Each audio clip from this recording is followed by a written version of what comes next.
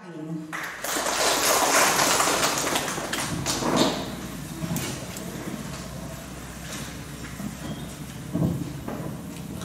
you, Madam MC. To the top-ranking officials of the 47th Infantry Battalion of Philippine Army, based in Camp Rajah, Sikatuna, Carmen. To our representatives from the different partner agencies of the Philippine National Government, from the provincial government, and to our colleagues in the Association of United Development Information Officers in Bohol. I must say, one of the most active PAC in the entire country, especially in Central Visayas. Maayong buntag ka na atong tanan. Maayong buntag sa atong tanan. In behalf of our commanding officer, Lieutenant Colonel Alan J. Tabudlo, Infantry GC Philippine Army, the CEO of 47th Infantry Katapatan Battalion, I welcome you all to our camp here in Headquarters 47th IB, Camp Rajah Sikatuna in Carmen, Bohol. Thank you so much, sir. Insurgency, violence, conflict, radicalization are but a few words that we as a nation is battling today. We cannot ward off the ill effects of these unless we take a stand on vigilance. This whole activity would let us get a glimpse of the collaborative effort of the armed forces, the Philippine National Police, the local government units, the national government agencies, and the community. Kicking off, let's have the briefing on civil-military operations and enhanced comprehensive local integrated program, which will be given to us by the Civil Military Operations Officer of the 47 IB, Lieutenant Alma Grace D. Rimonde. May buntag sa tanan? May buntag. So, Ma'am and Sir, nanata sa ito ang proper briefing. So, let's proceed sa ang CMO. So, ang mga tagline sila, magtagalig pala, no? Yung tagline namin sa CMO is shaping the battlefield.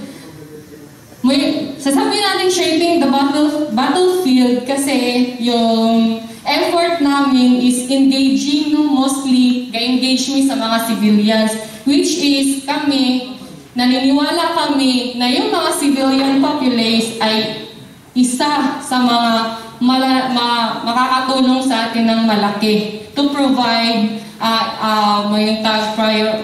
Number one is information, kay sila man ang nandito. So if we can gain information from the populace, mabalidate na to, then we can penetrate to a certain target barangay. So, wato, daghang salamat sa inyong pagpaminaw.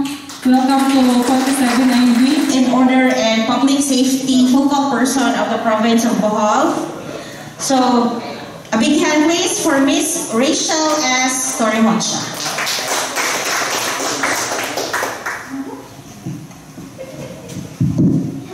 Thank you, Ma'am Ruchelin. Good morning, busog ko man sa snacks.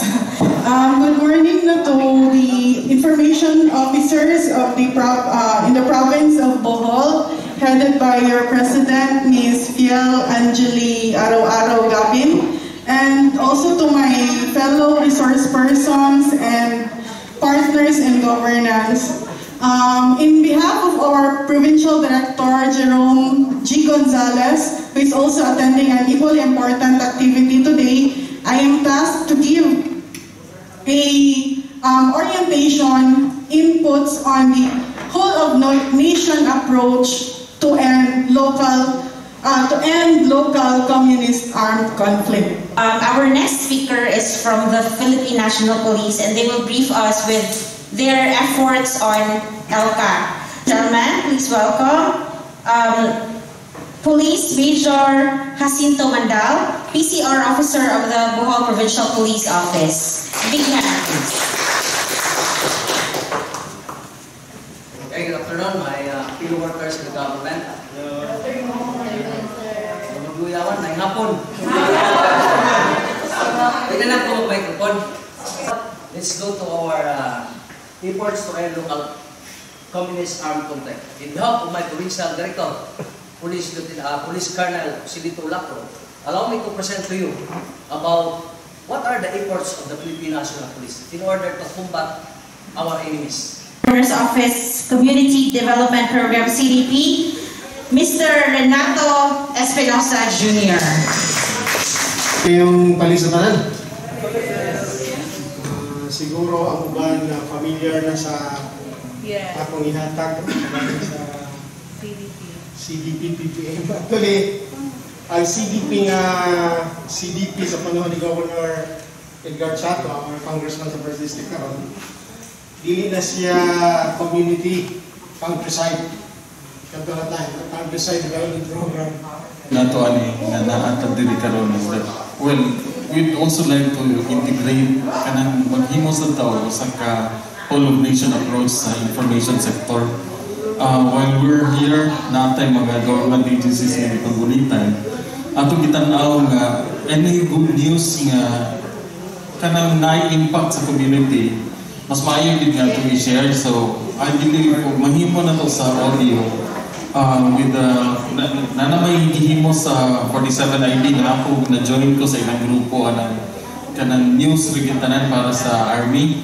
If we could get into murag audio para sa audio chat dito, may butang na nato ng development, kami na bahala.